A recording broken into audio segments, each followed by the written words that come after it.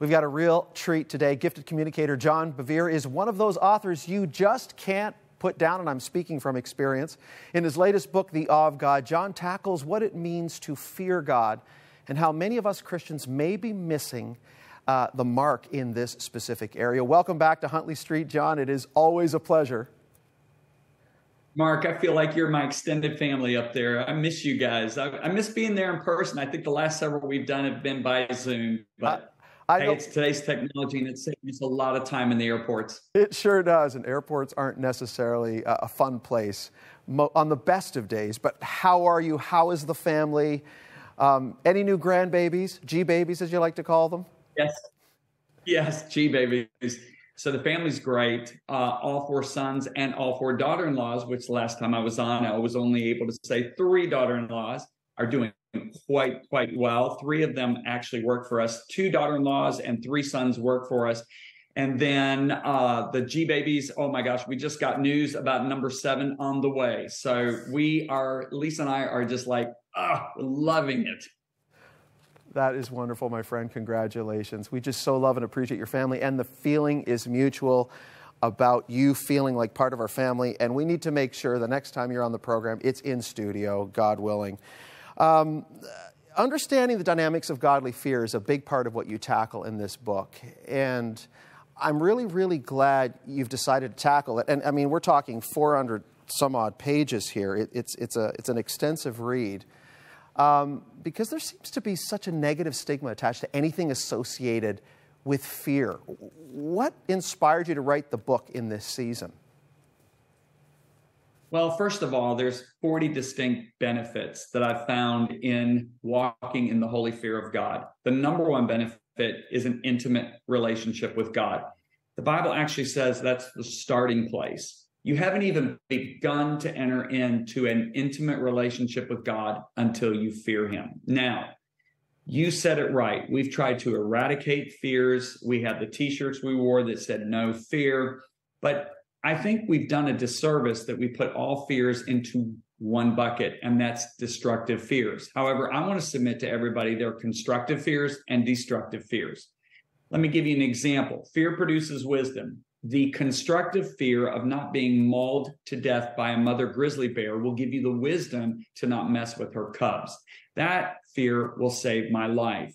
If you look at the holy, healthy fear of God, this fear will eradicate all, and I mean all, unhealthy fears. That is one of the benefits. So the first thing I want to say to everybody is this: the fear of the Lord has nothing to do with being afraid of God. It's all about being close to him and reverencing who he is, respecting who he is, and standing in awe of who he is. That actually opens up and enhances our relationship with him. Yeah, I mean, that's a really very important distinction. And so many people get stuck on the definition of fear and what it means and getting hung up on that word, especially in Scripture and understanding context. I'm going to throw a left field question at you right now, and this is just kind of going out on a limb.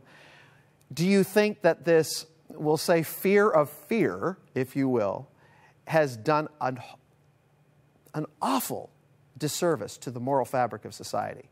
We've got loss of respect. Absolutely. For teachers, for authorities, Absolutely. For anything, for clergy. You know what I'm saying? Yes, it has. It has absolutely brought us into a place that we are falling, and we're falling fast. Because if you look at the fear of the Lord, it is the key to longevity. So I'll never forget when that presence of the holy fear of God manifested in Kuala Lumpur, Malaysia.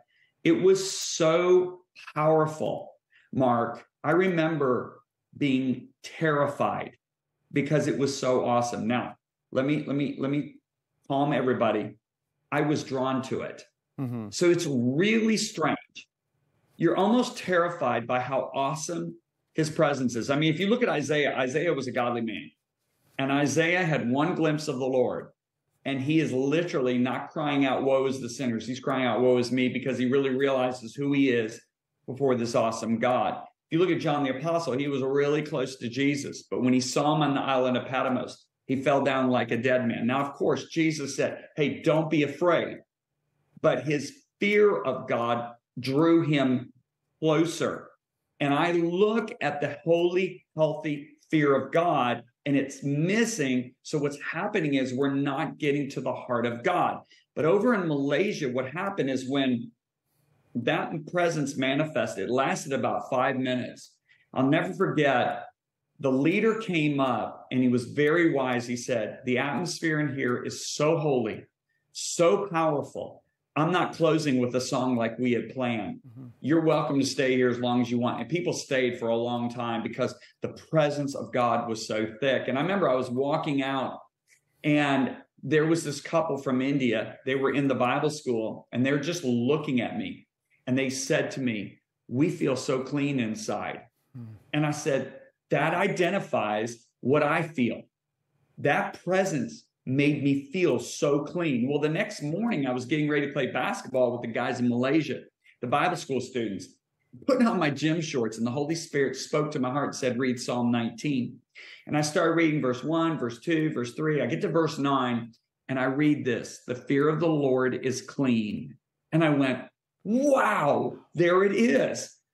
But then the next words riveted me, enduring forever. And the Holy Spirit spoke to me, Mark, and said, Lucifer led worship right before my throne. He beheld my glory. He was anointed to do so. He did not fear me. He didn't endure forever. A third of the angels surrounded the throne. They beheld my glory. They didn't fear me. They didn't endure in their place in heaven forever. He said, Adam and Eve walked in the cool of the garden in the presence of my glory. They didn't fear me. They didn't endure in the garden forever. And he said to me, every created being that surrounds my throne throughout eternity will have experienced the holy, healthy fear of God. Mm-hmm. And I started thinking about it, Mark. There's been millions of people that have walked away from the faith in the last 20 years. Barna says over 23 million Americans alone have gone from being practicing believers to now agnostics, atheists, and spiritualists. Why are people leaving the faith? Because we stopped talking about the fear of the Lord. If you look at what the Apostle Paul says, we work out our salvation with fear and trembling, not with love and kindness, but with fear and trembling. So it's the key to maturing our salvation, and that keeps us strong so that we endure to the end. So yes, it endures forever, and yes, it matures our salvation. So we're doing a disservice to men and women by not teaching the healthy aspect of the holy fear of God. Is it safe to say that perhaps here in the West we've become a bit too familiar with God, that we don't recognize the power that is accessible to us when we fear and reverence Him? I believe what we've done is we have systematically taught in a way in the Western church to remove all healthy fear from a relationship with God. And I think that that disservice has caused an immature church. We've not been able to mature. We've not been able to grow in true, authentic holiness. And I want to back it up here. And I want to help everybody understand something. I said the fear of the Lord is not to be scared of God. Let's think about when Moses brought Israel out to the mountain, Mount Sinai. God came down on the third day after they arrived there.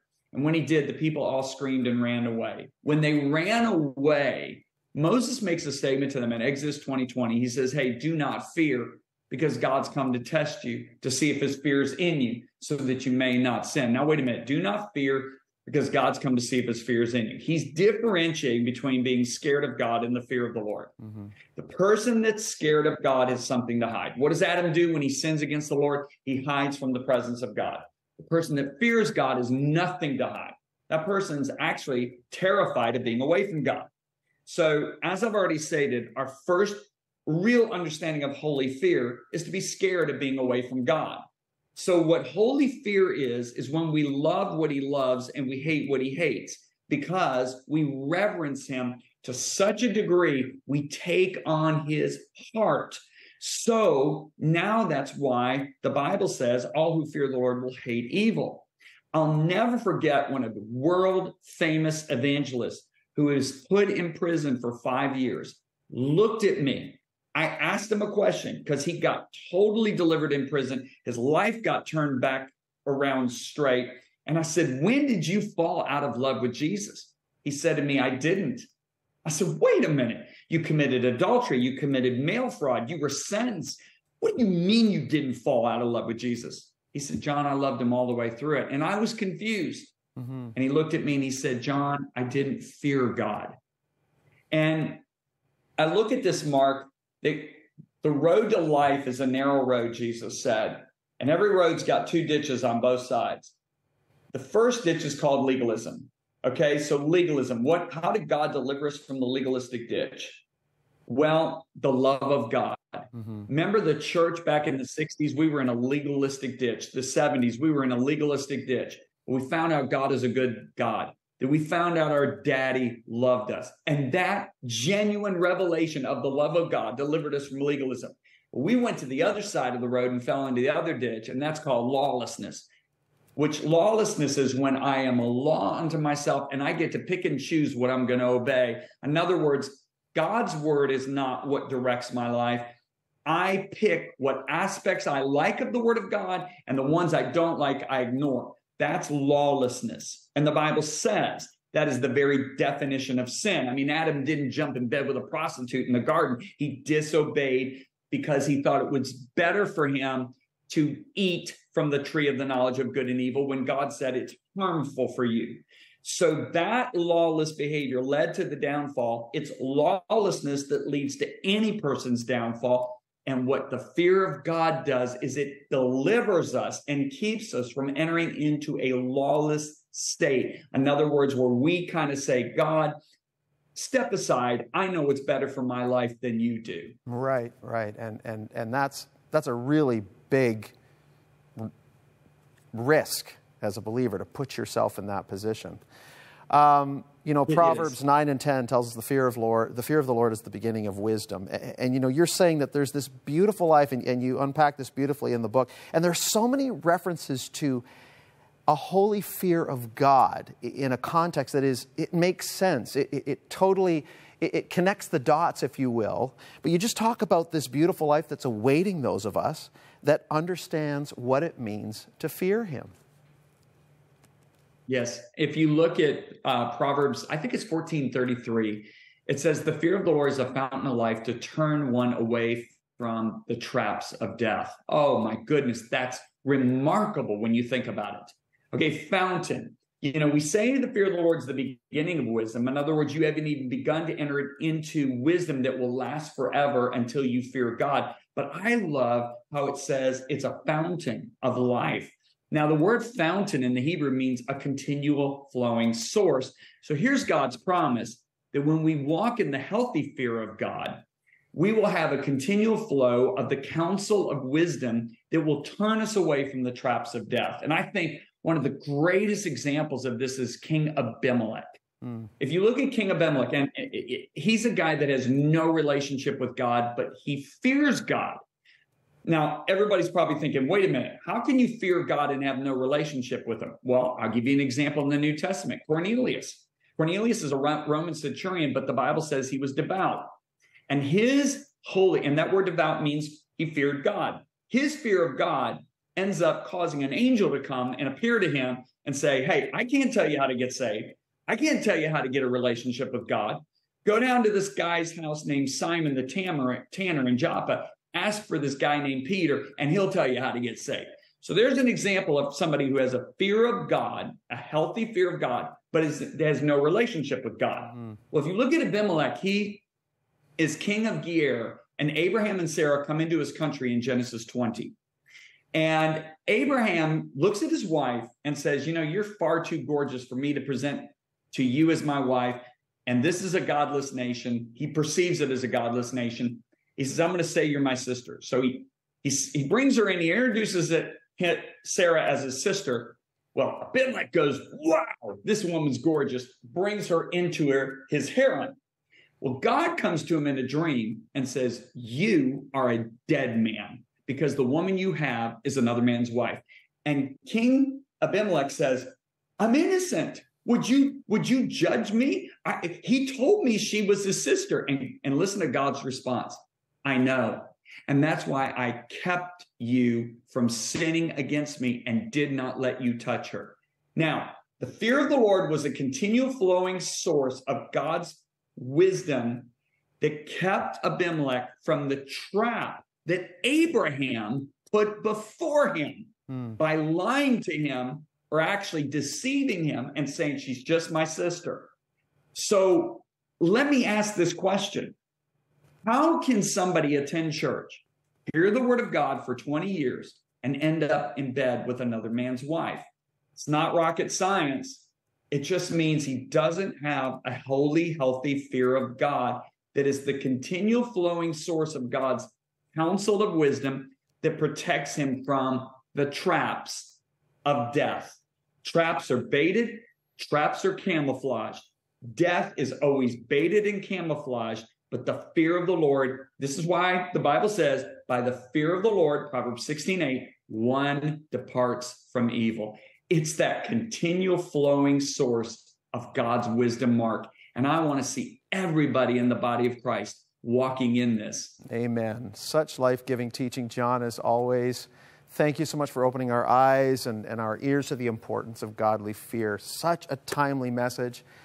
And I love the fact that you really, you bring it home with this point that it's really the missing link. It's what will unlock this profound sense of intimacy with God. And the book, once again, to our viewers, is The Awe of God. John Bevere, you're the author, and we so thoroughly enjoy having you on the program. God bless you, my friend, and looking forward to the next time we get to chat. Always an honor. Thank you, Mark.